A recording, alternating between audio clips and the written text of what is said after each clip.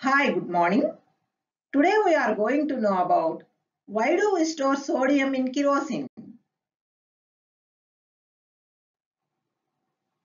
Observe here, this is the sodium metal. Usually, most of the chemical substances are stored in dry plastic or glass containers. But sodium metal is stored in kerosene. Why? Because, let us see.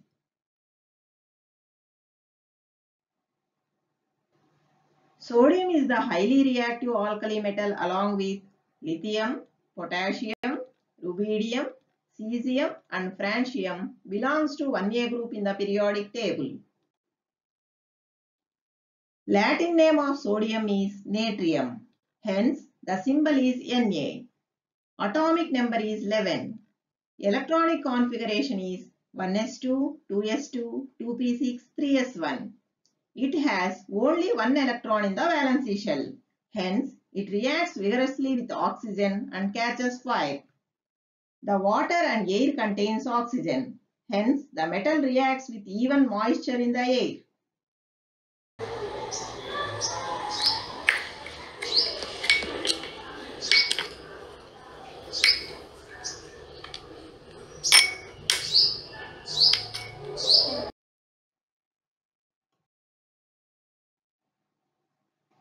Observe the sodium metal.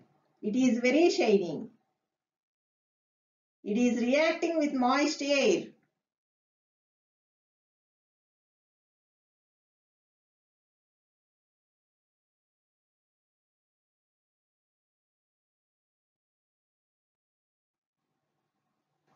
Now we are going to place a small piece of sodium in water.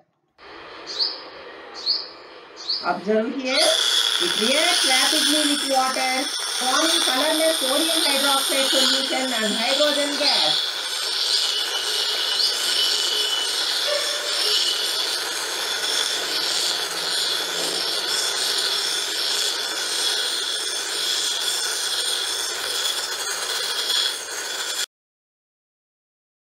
If we add a large piece of sodium in water, what will happen? Let us see.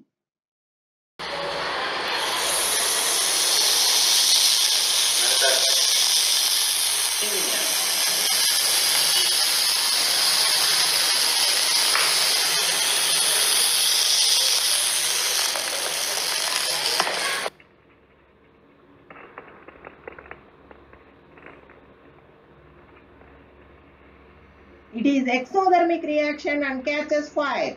So it is very dangerous to keep sodium in air and water. Therefore, in order to cut off its contact with air and water, this metal is kept in kerosene. Kerosene is a mixture of hydrocarbons. It does not have oxygen. Hence, sodium does not react with kerosene.